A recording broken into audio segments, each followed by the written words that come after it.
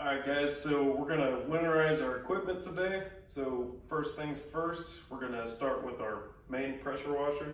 Alright, so to winterize your engine, it's pretty self-explanatory. We didn't film this part. You get a full tank of gas and dump some stable in the tank of gas, and then just run your engine for 3, 4, 5 minutes, just kind of cycle it through the entire engine. So you can see we got the pump here, and then this is our outlet to our unloader. And then this is the pressure line that runs to the hose. So basically what we're gonna do is disconnect this. We'll end up blowing this out with an air compressor. And then we're gonna disconnect the inlet to our pump and then pour antifreeze in through the inlet. Then we'll have to cycle the pull cord on the engine a few times with the key in the off position. That way you don't get spark and the pressure washer does the start on accident. But that's going to cycle that antifreeze in through the pump and prevent that from freezing. All right, so now we popped this hose and got that all out of the way. So we're going to go ahead and drain this, get all the extra water out of there. And then once again, that's the inlet to our pump. So then I'm going to go ahead and have my helper hold that vertical. We're going to pour. That's me. You're going to pour RV antifreeze. We just bought this Prestone stuff from Walmart, and we're gonna just basically fill that tube up and then cycle that through the pump like I said. So we got our bucket sitting at the outlet from the pump, and then this is our inlet that we're filling.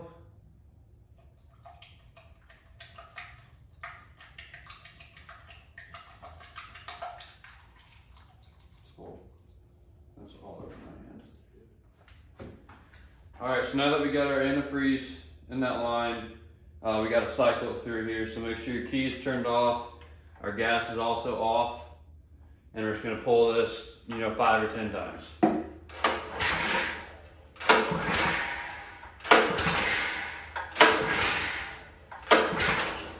we can already see the antifreeze coming through. We're just going to keep running it to clear out that water.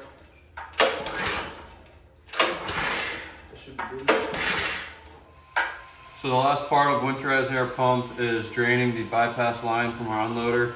So we've already loosened our clamp here. We're just heating it up to be able to pull this off.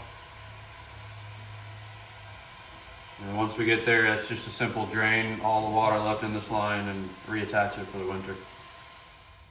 All right, so same principle for the softwash system.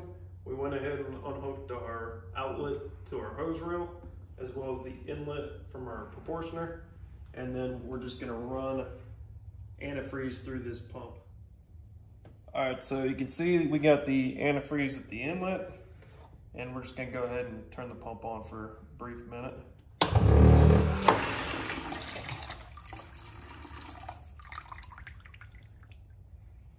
So now that we've got our pressure washer taken care of and our soft wash system taken care of, now we just have to worry about the tanks and then the hose reels. So for the tanks, all we're gonna do is go ahead and let our water IBC tote drain out. And to do that, we just opened up the valve at the back. We already removed our plumbing when we took care of the pressure washer, but whatever kind of drain you have there, just let all the water drain straight out of that tote. And then as far as the bleach tank for our soft wash system, we basically emptied that as well. There's a little bit left in the bottom, but we'll just go ahead and pull our drop stick. Just on the off chance that does freeze, at least it's just freezing in the tank. It's gonna be fine. Bleach does have a lower freezing point than water too, so it probably will not even freeze, especially in indoor storage. If you are storing your trailer outdoor, maybe worry about the bleach, especially in northern climates, but should be fine for us. All right, so for the hose reels, all I did was grab an air compressor, and you want to hook up something that looks like this. I just had this fitting, came with the Harbor Freight kit. That's basically going to slide into our pressure hose.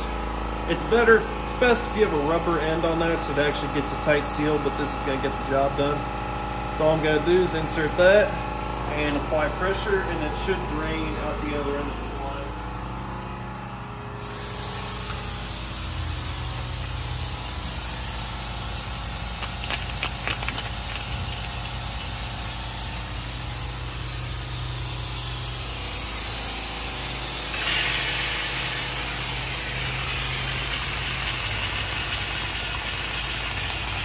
So we'll just keep doing this until there's no water coming out or very little water coming out.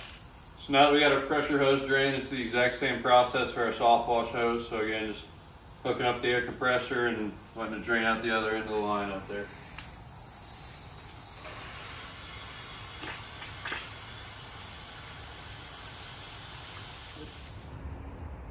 So for the mobile pressure washer, again, you're going to want to run your stable through. So fill up your fuel tank, dump some of this in, run it for a couple minutes, obviously connect it to a water supply so you don't burn up your pump. But that's going to take care of the fuel system. And then they have this pump saver from Lowe's. You can find this at Lowe's, Home Depot, most hardware stores. So what this is going to do is actually just screw into your pump inlet, and then you just squeeze the top of the can. So we'll go ahead and do that.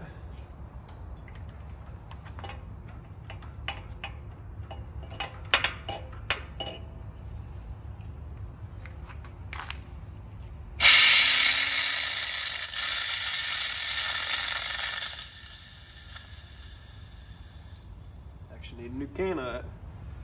But that's the principle of it. You just run, this is an antifreeze and pump lubricant. So that's just running that through your pump and out the outlet. So you should see antifreeze and or water that was left in the pump coming out of the outlet.